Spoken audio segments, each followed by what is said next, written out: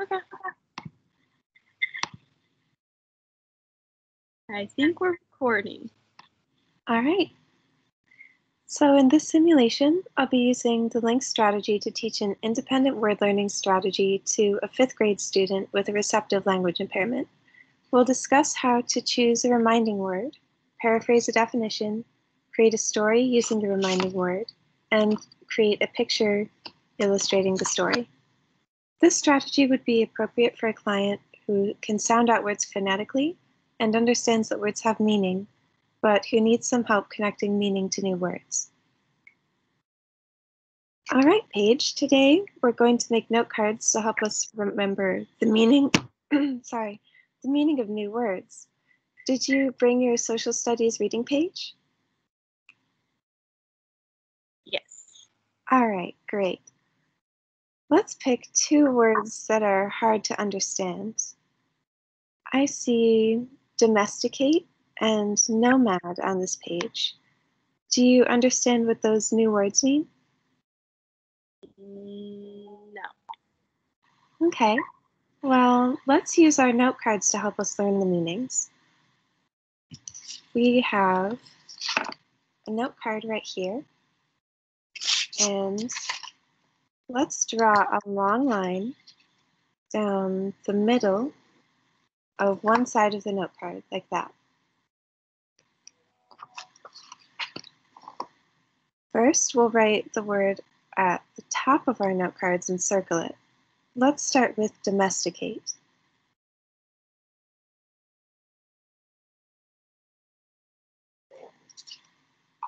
Now we have our word on our card.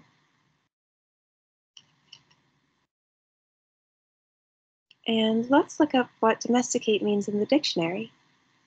Okay. We can type it into our online dictionaries. And it looks like domesticate means to adapt an animal or plant over time from a wild or natural state, especially by selective breeding, to life in close association with and to the benefit of humans. That's a very long definition. So another way we could say this is to take a wild plant or animal and make them tame for humans to use. Oh, okay.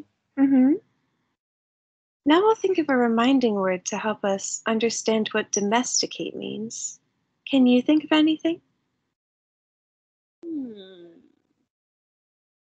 It should be a word that you already know that reminds you of how domesticate looks or sounds. When I look at domesticate, I see that it looks like the word nest. That's perfect. I'll use that as my reminding word. So I'll write that at the bottom of my card, just like this. Okay. Now let's flip the card over and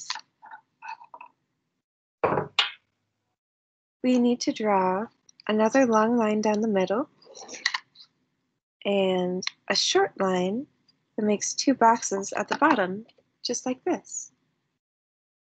Okay. In the big box at the top, let's write the definition of domesticate in a way that's easy to understand. So we'll just use what we said before, to take a wild plant or animal and make them tame for humans to use. Now let's make up a story sentence that uses our reminding word and our simple definition. It can be anything that helps you remember what domesticate means. For example, I'll write the duck, I'm thinking about a duck, so I'll write the duck became tame when the human built it a nest, because that uses our definition and our reminding word of nest. Now we need to draw a picture that will show us the story in the bottom right box. This story makes me think of a duck walking into a nest house that a human is building for it. So this is what the back of my card looks like. Okay. Now this card is done. I'll put it down now and see if you can remember all the things we did. What was the word we chose? Domesticate. You're right. And what was the reminding word? Nest. What picture did we draw to show us that? We drew a little person building a nest. And what was the story of that picture? The duck became tame when the human built it a nest. Great job. And what was the short definition we came up with? To take a wild plant or animal and make them tame for humans' use. Great job remembering all the clues we chose to define domesticate. Thank you. And then after Paige and I completed that process, we would repeat it for the word nomad, and this would be the card we would create.